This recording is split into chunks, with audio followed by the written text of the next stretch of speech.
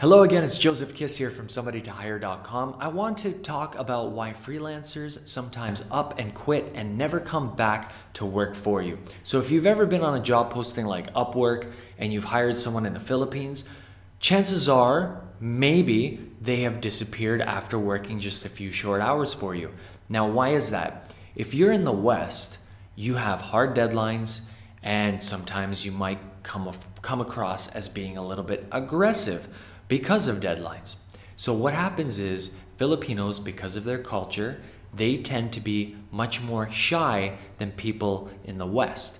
So what happens is they might disappear because you were too aggressive with them.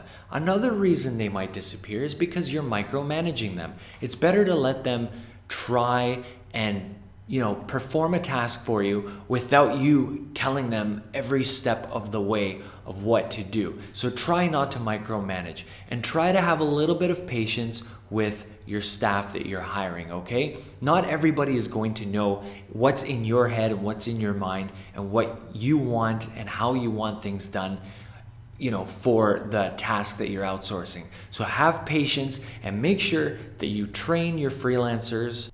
Hey, Joseph here. Thank you so much for watching this video. Right below me, you're going to see two other videos. One of them is another great piece of content from our library, and the other one beside it is a testimonial from one of our great clients at Somebody to Hire.